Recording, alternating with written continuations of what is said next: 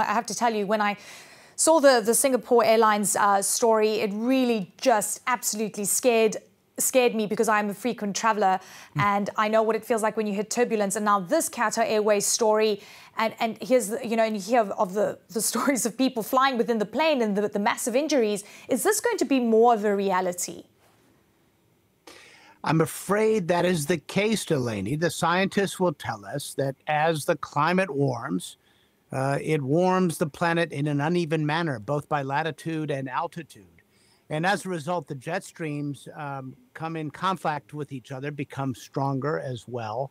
And as aircraft are flying through the air, you have to think of it as flying through kind of a layer cake, through rivers of air, which are going in various directions at very high speed.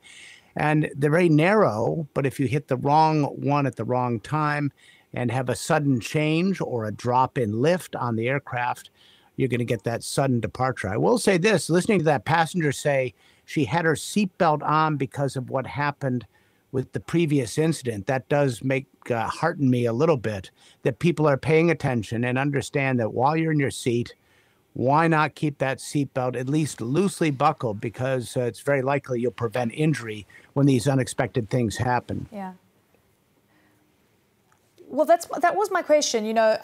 It's just like one seatbelt that basically goes around your waist. And I'm wondering, in terms of the number of injuries we've seen, whether all of those passengers weren't actually wearing their belts versus the injuries, if you are wearing a seatbelt.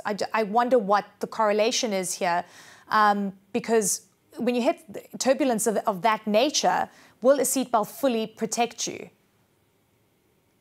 Pretty much, yeah. I mean, I don't know the actual statistics. I will tell you this, that about 80% of the injuries associated with turbulence are for the flight crew. I guess that stands to reason. These are the flight attendants who are up and about serving meals, and it's a pretty hazardous job, obviously, when you hit this so-called clear air turbulence. So I would suggest you greatly increase your chances of not being injured. And I will tell you this, Eleni, I've got a little airplane model here.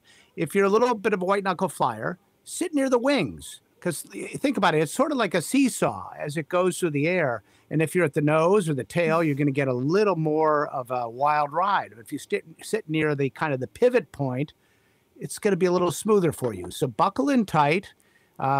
Make sure you are sitting near the wing, and realize this.